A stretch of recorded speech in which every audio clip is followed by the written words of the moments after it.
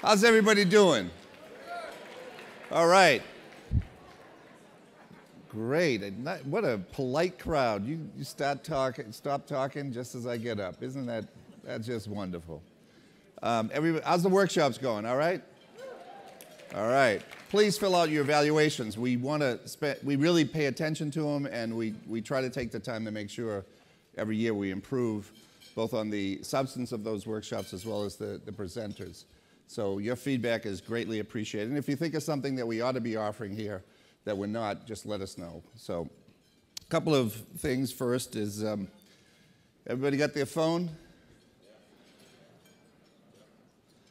We're told by all the regulators that all poor people have phones now and they don't need branches. So you know, so we all must have phones, right?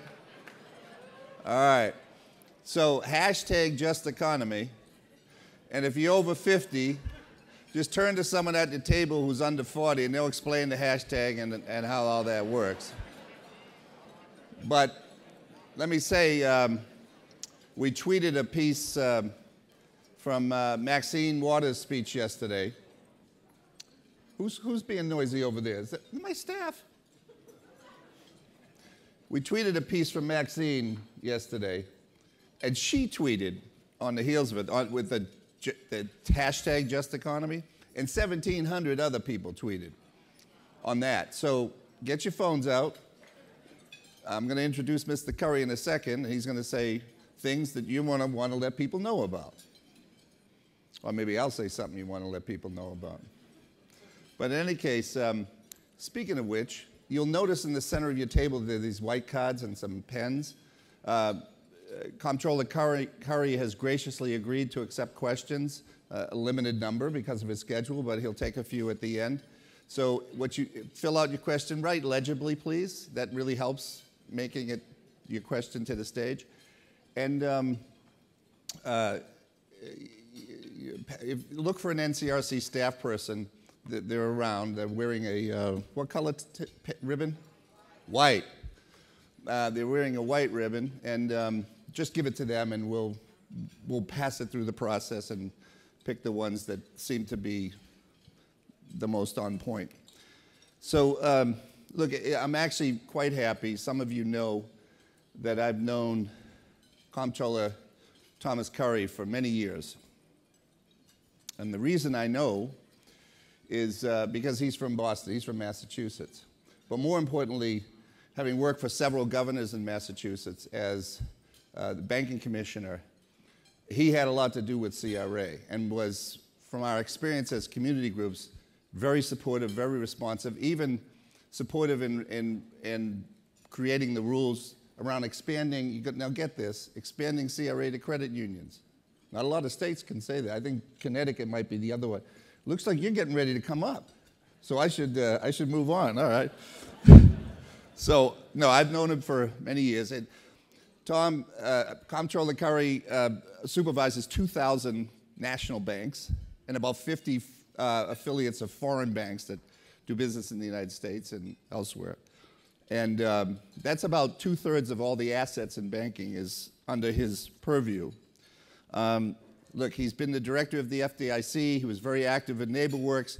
NeighborWorks, which, by the way, is something we've got to protect. It's under attack, and it plays an important role in our world of community development. And I think if you've been paying attention, you see that it's one of the new targets, and we're going to make sure that they're not injured in the process. So let me end by saying, if you ever have difficulty trying to get to a cabinet member or a member of Congress, try to get on the 4:30 flight out of Washington that's going to your state, because those are called the congressional flights. And most of my meetings with Tom Curry have actually happened on that flight and coming back from Boston, because we both commute. But also, I would run into a slew of members of Congress, and I wouldn't leave them alone until we got to Boston. So good strategy if you're looking for FaceTime with one-on-one. So please join me in welcoming a dear friend, the head of the national banking system, Comptroller Thomas Curry. Thanks, Tom. Thank you, John, for that very warm welcome. And It's amazing how you form relationships in your professional career and how long they last and how mutually beneficial they can be. So thank you, John, for our long association. I just want to talk this afternoon a little bit about NCRC's consumer protection agenda. And I know it's broad, but I really want to commend you for your current focus on older Americans with its National Neighbors Silver program and the age-friendly banking campaign. NCRC, very good. NCRC has taken to heart the cause of serving the financial needs of seniors. And the agenda for this conference includes a workshop and several sessions highlighting efforts aimed at seniors and best practices to protect older individuals from financial exploitation. And my remarks this afternoon will focus on these concerns as well, because this topic is both timely and of significant interest to the OCC, and unfortunately also important to me as a baby boomer with increasing gray hair, even though it's not as gray as John's. Seniors are quite an important customer segment for banks. 9 in 10 of the households in the 65-plus age group have an existing banking relationship. In coming years, serving the financial needs of an aging customer base will become ever more important for banks. The baby boomers are swelling in size of the over 65 age group, which will grow from about 13% today to 20% by 2030. I was particularly intrigued by the NCRC report, A New Dawn, Age-Friendly Banking, and its observation that older customers want banks to help them avoid fraud and financial abuse. My remarks will focus on the role that banks can play in protecting the assets of senior citizens. The National Center on Elder Abuse defines elder abuse as, quote, the illegal or improper use of an older adult's funds, property, or assets, end quote. Older individuals are more susceptible to financial abuse for a number of reasons. Physical limitations, such as vision or hearing loss, or cognitive impairment, can reduce their ability to understand or manage their financial affairs. These factors, as well as a lack of mobility, often lead seniors to depend more on others for their physical well-being as well as their financial care. Seniors are a tempting and lucrative target for financial fraud. As the bank robber Willie Sutton allegedly said, I rob banks because that's where the money is. In households 65 and older, the average net worth, excluding home equity, is slightly over $500,000, and the average value of their home equity is $190,000.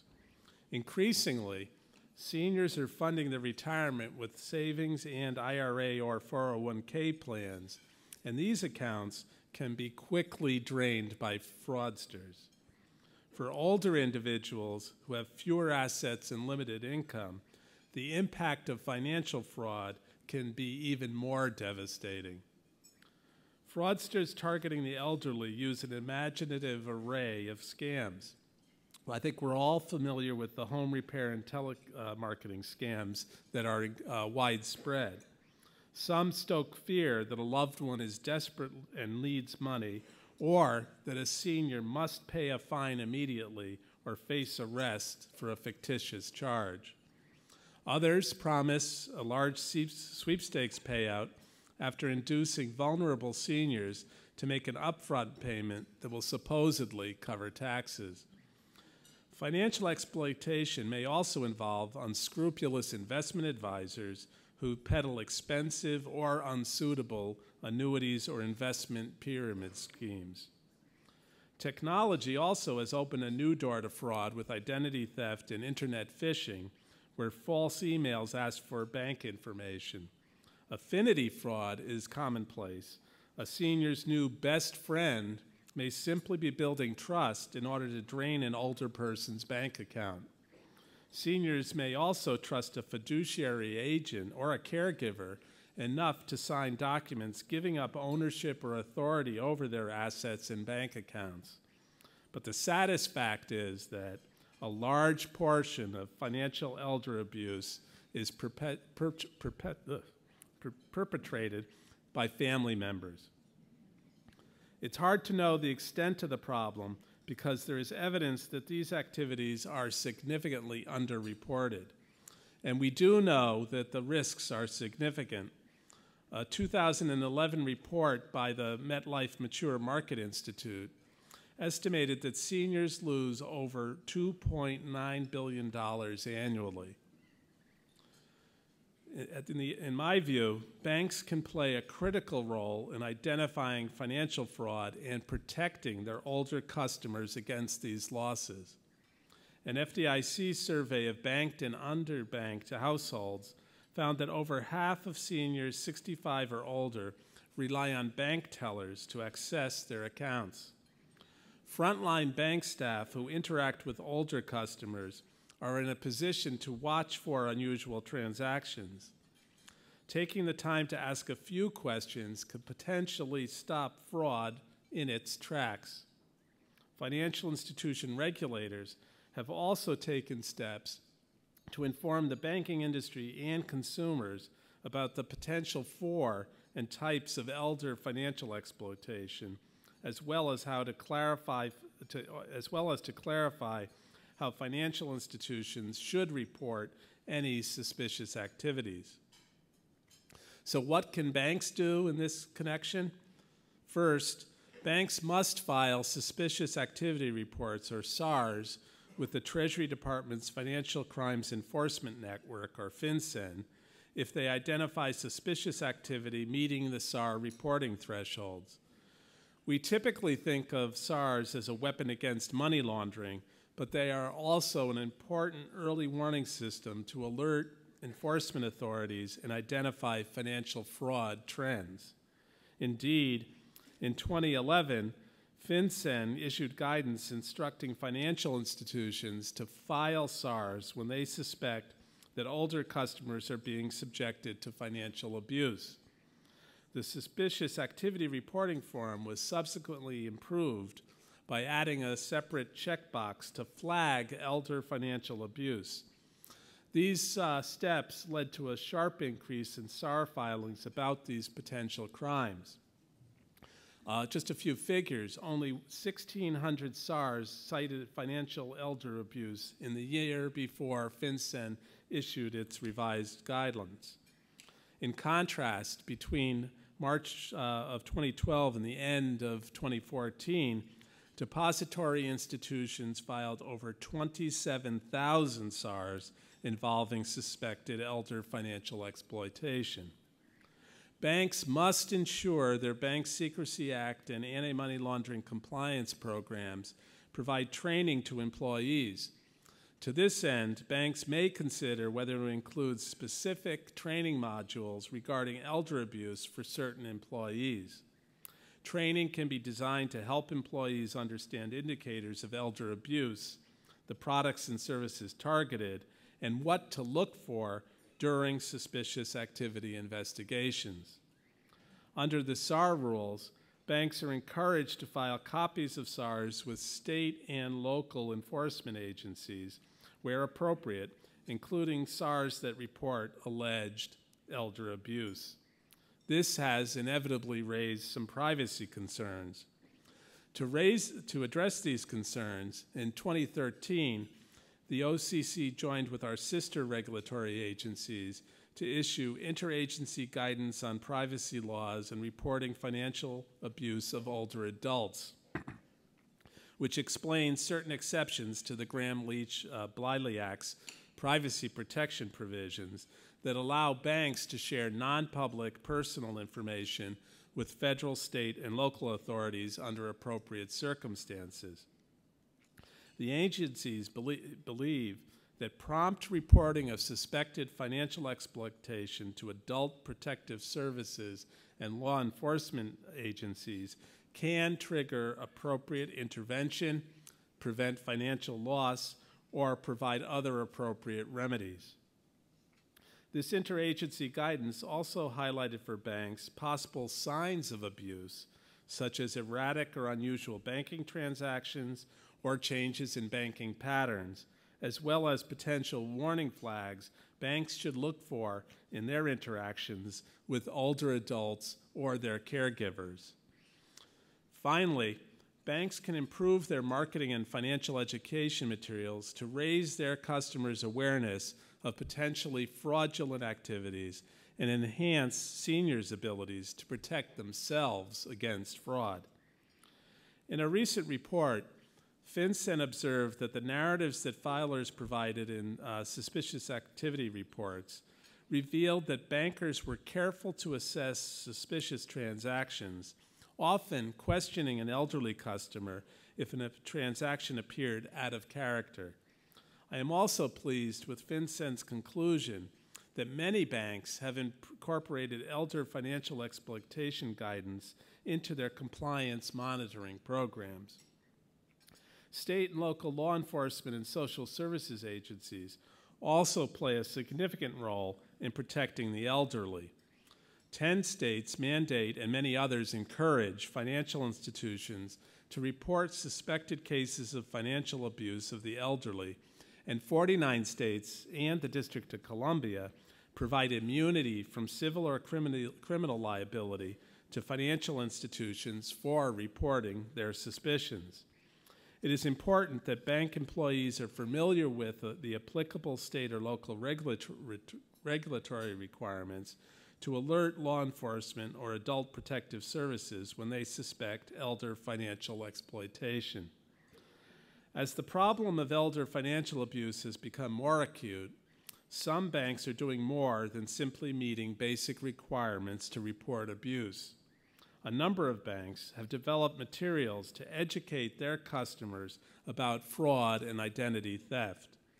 Also, the Federal Deposit Insurance Corporation and the Consumer Financial Protection Bureau have collaborated on a training curriculum called Money Smart for Older Adults, covering how to prevent elder financial exploitation and, importantly, encouraging advanced planning and informed financial decision-making. Bankers may also be in a position to help customers plan ahead to transition management of their financial affairs as they get older to protect against financial abuse. For example, a limited access account that enables someone else to view account activity but not to make transactions may allow a senior to maintain financial control while letting a concerned family member or a caretaker keep a watchful eye to ensure bills are getting paid and there are no signs of potential fraud or exploitation. When seniors come into the bank to discuss their investment or retirement accounts, this may be an opportunity to review options for managing their financial affairs. It's always best for consumers to think ahead and plan instead of reacting in the midst of a crisis. Bankers, however, should exercise an abundance of caution in marketing and selling investment products to seniors. This past January, the OCC updated our examination guidance to incorporate regulatory changes and interagency statements that affect banks' securities-related activities. Senior clients should receive heightened investor protection depending on their needs, objectives, risk tolerance, investment experience, and understanding. With the low interest rate environment we are in today, seniors may be tempted to reach for yield and can be susceptible to taking on greater and possibly inappropriate investment risk. Senior clients, however, may not have the ability to absorb or recover from the loss of principal. Banks should ensure that appropriate procedures are implemented for making critical suitability determinations involving sales to older bank clients. Finally, training can also help frontline bank staff recognize potential signs of fraud and provide information about the steps that they should take to protect their older customers. The Financial Services Roundtable, a banking industry trade association, has developed a fraud protection toolkit specifically addressing financial fraud and exploitation of the elderly and the vulnerable. This manual details the warning signs and types of financial exploitation. The training guide lays out the fraud protection roles of both staff with direct customer contact, as well as the back office departments responsible for loss prevention, security, or legal matters. In addressing the problem of elder financial abuse and exploitation, banks, regulators, and organizations like NCRC all have an important role to play. It is personally gratifying to me that under John's leadership, NCRC is doing its part to protect this vulnerable segment of our population. And I would like to thank all of you and the organizations that you work for your continued commitment to improving access to financial services. And I look forward to your questions this afternoon. Thank you.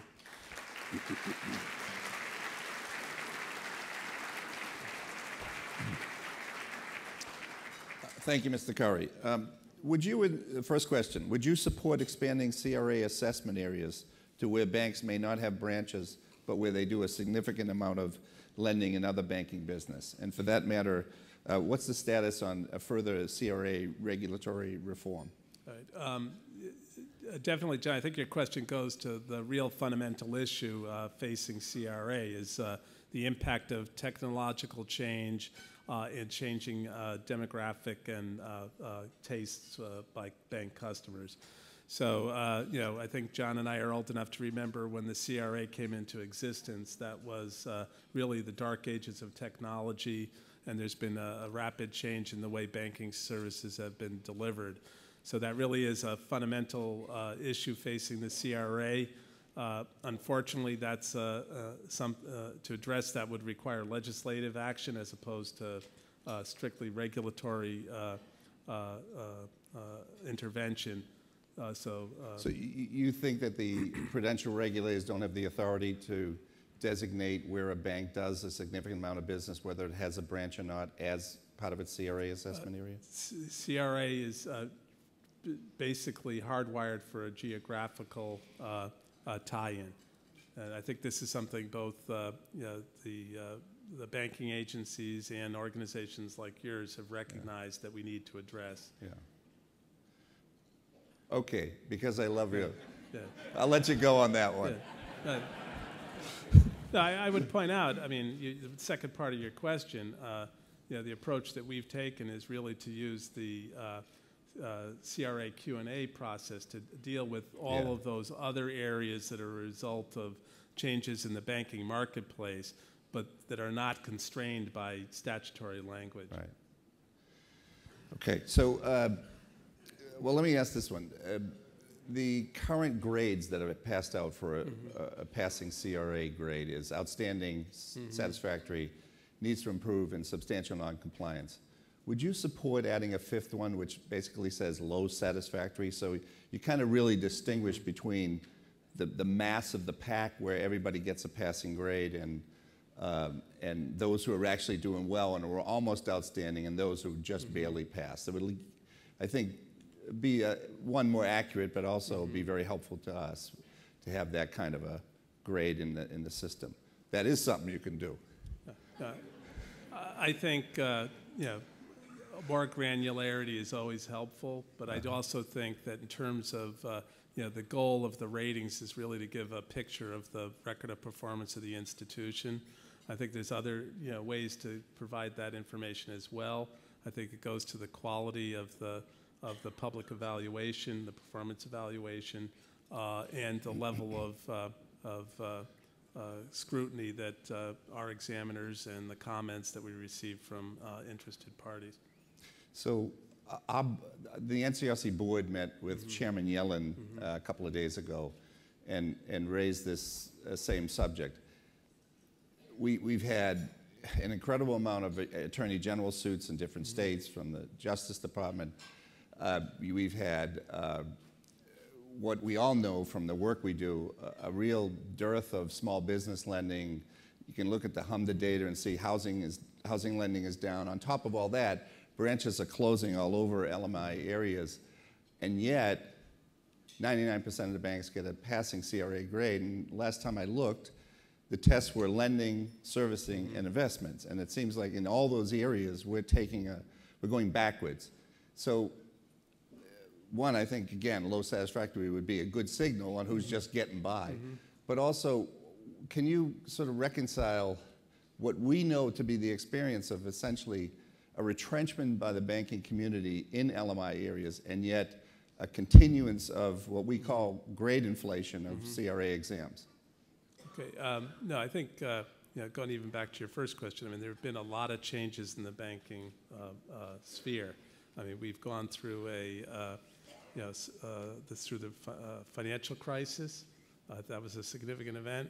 We have had a major restructuring of how banks operate under the Dodd-Frank Act. I think we're in an environment now where we're actually trying, both the regulatory agencies and groups like yours, John, assessing what the impact is in the area of CRA.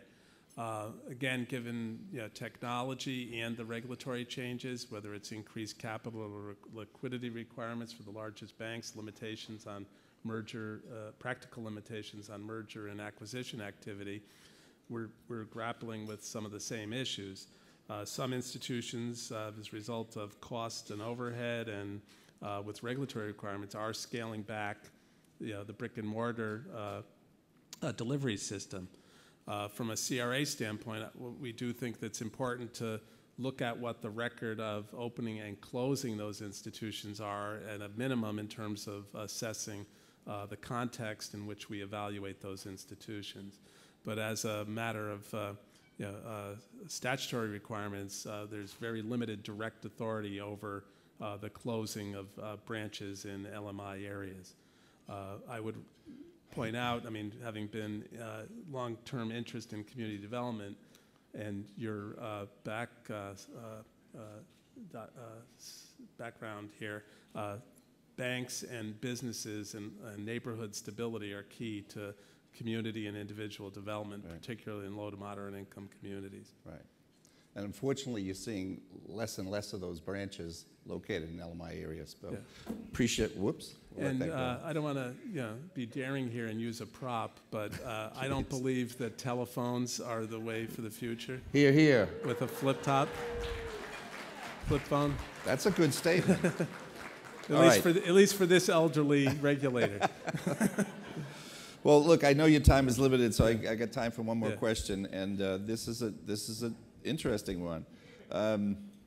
So in the last year, we've heard these stories about regulatory capture, that is, regulators, staffers being a little too cozy with the banks, too close to them, and particularly the stories have been about the Federal Reserve. So not picking on you at this point, but is this a problem at the OCC, and what actions can be taken to prevent this regulatory? How can we rely upon the independence and the balance and the fairness that you would expect from a regulator to make sure that consumers, as well as bank interests, are both considered in the process of regulating? No, it's critical to the effectiveness of a bank regulatory like the OCC to avoid even the appearance of regulatory capture. And something that I did early on in my tenure as Comptroller is actually engage a group of impartial international bank supervisors to evaluate our large bank and mid-size examination programs. And we've taken several steps to improve both our organizational structure and our policies to address those issues. We do not want to have any basis for anyone to think that the OCC, either as an agency or individually, is subject to regulatory capture. One of the hallmarks of the American financial system, which is still the best in the world, is the fact that we have independent regulatory agencies, and that's something that I've spent my 30-year career doing, and I hope to continue to do that at the OCC. There's one last question. I think it's just a yes or no answer. Okay, I hate those at hearings, so this better not be a hearing type of question, John. It's not a hearing question, but it is the question of would you support expanding CRA to credit unions? Well, Yes, I can tell you that the Bank Commissioner Thomas Curry did. All right? What's that? Bank Commissioner Thomas Curry did support that. Oh, all right. All right, thank you. Thank you. Please. Thanks, Tom. Really appreciate it.